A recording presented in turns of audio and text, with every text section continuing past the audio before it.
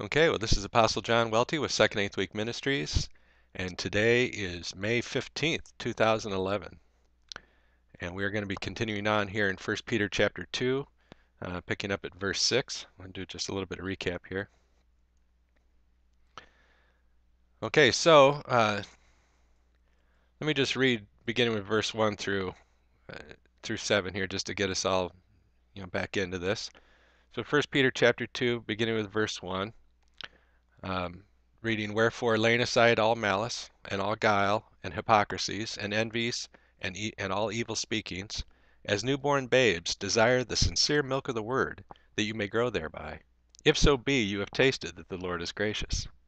To whom coming, as unto a living stone, disallowed indeed of men, but chosen of God and precious, you also, as lively stones, are built up a spiritual house, a holy priesthood, to offer up spiritual sacrifices acceptable to God by Jesus Christ. Wherefore also it is contained in the Scripture, behold, I lay in Sion a chief cornerstone, elect, precious, and he that believes on him shall not be confounded. Unto you therefore which believe he is precious, but unto them which be disobedient, the stone which the builders disallowed, the same is made the head of the corner, and a stone of stumbling, and a rock of offense, even to them which stumble at the word, being disobedient, whereunto also they were appointed. But you are a chosen generation, a royal priesthood, and a holy nation, a peculiar people, that you should show forth the praises of him who has called you out of darkness and into his marvelous light, which in time past were not a people, but are now the people of God, which had not obtained mercy, but now have obtained mercy. All right, that goes through verse 10. So let's go in and look at verses 7 there a little bit more. Now, the earlier verses we covered in the previous assembly, and which is available on a previous recording there on a video. So, beginning here in verse 7, though, he says, to you, therefore, which believe. Okay, now when he says therefore, okay, it's because of the clarity, the soundness, and growth that you are experiencing by him that you value these things which brought light and life to your soul, okay, which was before only experiencing darkness and death, even while practicing the traditions of your fathers. Okay, this is the condition that we all came into coming into covenant with God. Right, that we had this experience, and I was explaining this the other day to my dad. We were ever since Adam, okay, with the fall, we've been born into darkness. Okay, so we are born into the kingdom of death. So we begin basically as stillborns, right, when we're born into death. So our entire life experience was an experience of being tethered to the soil. Our entire life experience prior to coming into covenant with God, okay, was being tethered to the soil. It was, the kingdom of death. Okay, all of the influences, all of the tools that we used, all of the knowledge that we worked with were all touched by death. Okay, corruption had entered into all of these things. Therefore, the soul was taking on the substance of that which we were embracing. All right, which the soul does. The soul takes on the substance of what you embrace. All right, so you're either embracing the kingdom of darkness or you're embracing the kingdom of light. Now, if you've not yet been converted, okay, if you've not yet received the baptism of the Holy Spirit, okay, with the witness of tongues, okay, which is in confirmation of this, if you have not yet gone through your doctrinal cleansing, okay, and had this altar of Christ, this foundation knowledge of Christ set within your soul, right, in order to, which is it's the anointing which prepares us for the priesthood, okay, then you're going to be a stranger to this priesthood. You're going to be a stranger to these things that Apostle Peter's talking about, okay, because he's speaking to those who have been converted. He's speaking to those who are keeping covenant with God. Right? They are familiar with the covenant of Jesus Christ. Right? They are familiar with the terms and the conditions that God set for our redemption. Okay, that it's by these things, right, that we experience the redemption of Christ, and without Christ we experience death, darkness and death. Okay, within Christ we experience light and life. Without Christ we experience darkness and death. Okay, this is the gospel. Now there's many people who have taken that into many different directions.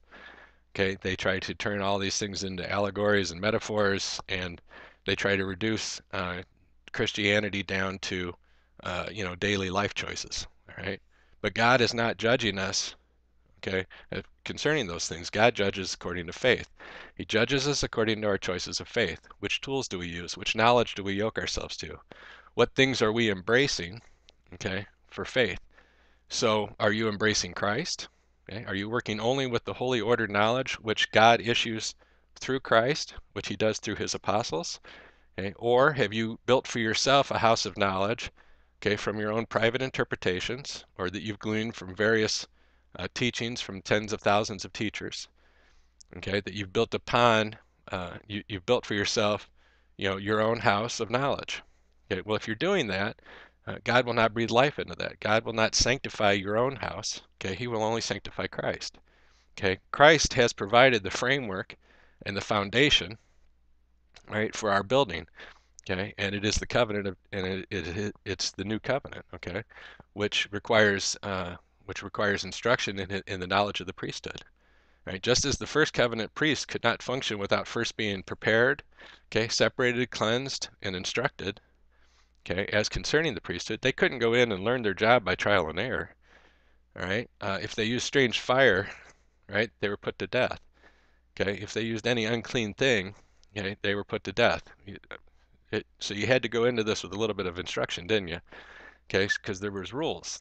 And God sets rules to the covenant. Okay, so also our contact with him is governed by the law of grace and truth. Okay, God set a law for faith, and it's the law of the Spirit. Okay, and so it's important to understand what that is. Well, when Apostle Peter here is talking to you, therefore, which believe, he's talking about those who are acknowledging, molding with, and submitting to the grace of God. Okay, they are taking on, they're willingly taking on the yoke of his knowledge, laboring with the Spirit, using the tools of the Spirit, okay, and they are serving God through the priesthood of Jesus Christ. This is what he's talking about. Okay, so those that he's writing to here, okay, are those that are keeping covenant with God. So if you're not yet in covenant with God, okay, then you need to find out about what that means. Okay, and if you are, then you understand what he's talking about here, don't you? All right, so let's go on with that. All right, so God sets clear distinction between our past experience and our new experience so that we may behold Christ in our new experience with his grace and peace and understand clearly the connection between this new experience and his law of grace and truth. Okay, it's important for us to reflect upon these connections as we are meditating upon the covenant, as we are praying in tongues, as we are offering up our spiritual sacrifices, and as we're sharing with the brethren. Okay, God set value in these things by setting Christ in them. Okay, it is Christ that gives value to the tools. And they are therefore profitable for our reflection and essential for our faith to remain living. Okay, because as we are joining ourselves to these things, the Spirit is breathing life into the soul. Okay, the Spirit is breathing life into our faith. All right.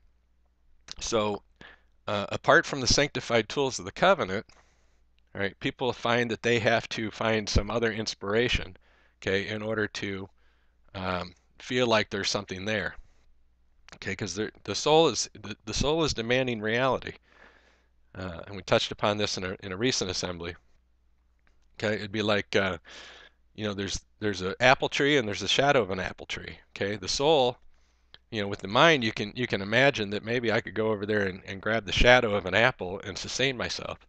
Okay, but the soul is going to demand completion through contact. It wants substance. Okay, and uh, so also with faith, all right, that you can decide for yourself that the knowledge you're embracing must surely be honored by God, and that the tools that you're using must surely be good in His sight.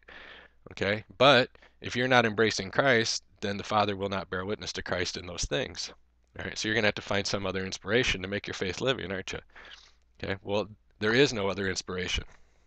Okay, the what you'll find is seducing spirits, which will provide an unsanctified inspiration, okay, which is not actually making your faith living, okay, it's just uh, kind of playing with the imagination, okay. It'd be like teasing somebody, saying, you know, hey, I got what you want over here. It's just right around here. Follow me, right? Um, or you know, uh, luring somebody, with some candy or with some money or something like that. You know, hey, come follow me, type of thing. But they're not actually offering it to them in order to reward them with anything. They also actually have evil intent. Okay, the goal is to, disarm them so that they can take advantage of them. Well, that's what Satan does. Okay, that's what seducing spirits do. Right? So they will tell you, and they will put forth a show of godliness, but they have no power to bring forth the fruit of Christ. All right. And so what happens is there's a show of godliness, but they deny the power thereof. Right? Because in other words, the Spirit will not make that living. The Spirit will not enter into that. The law of the Spirit is not governing that for fruit bearing. Okay. Well, what'll happen? It'll increase death and corruption within the soul. Okay. Well, we had enough death and corruption within the soul prior to coming to the covenant. We don't want that again. Right? So you don't want to follow after those inspirations. So what you want to do is work with that which God bears witness to. Okay, and then you don't need to find a witness, because God bears witness. Okay, you'll hear people.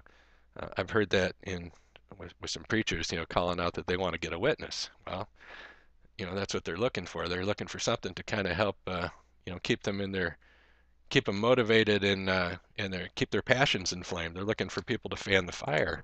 Well, they're looking for people to fan the fire because God is not breathing life within their soul. Okay, the temple is absent of the Spirit. Okay, and so they're looking for some other inspiration. Well, if you're looking for another inspiration, then you need to start looking at the foundation and the framework, right? Because when your faith is sanctified by God, you will not need to look for inspiration, right? Because the Spirit of God will continue to bear witness to Christ. Okay, the grace of God inspires faith in Christ, right, without fail. So you don't have to look for that, because you'll know where the grace of God is. The grace of God is in the contact points of the covenant. There'll be absolutely no question whatsoever. Okay, and not only is there no question in your mind, there's no question to the soul, because the soul, what happens is the soul becomes accustomed to drawing upon the grace of God. The soul becomes accustomed to being rewarded with an increase of grace. Okay, so it'd be like if every time you went to the dinner table, right, and you partake of a nice healthy meal, okay, then every time you get into that habit, you're confident that yeah, when I go to my kitchen, go to my dinner table, I'm going to get a good meal, right? Well, if in the false religious system, you remember that it was there's many times where you went to the dinner table and you ended up finding that all the food was styrofoam. It was plastic and it was fake. And so there was a lack of confidence there. Okay. And sometimes you ate something that, well, that kind of seemed like food, like going to a fast food restaurant, right? Sometimes you get something that, it looks like food and it smells like food, but doesn't really sit well with the body, right? Because the contents were kind of questionable sometimes. Well, that's how it is with false knowledge. Okay, but in covenant with truth, okay, the soul becomes very confident, okay, through consistent contact with the grace of God. Okay, and the grace of God actually takes root within the soul and establishes that firm footing and foundation. Okay, to where we walk very confidently along the path of righteousness with the tools of the Spirit. Okay, where the soul is not taking, it's not like walking on eggshells, because the soul, we can step confidently, okay, along this course, because every step that we've taken, okay, we found ourselves on firm footing, right, and our foot is not slipped.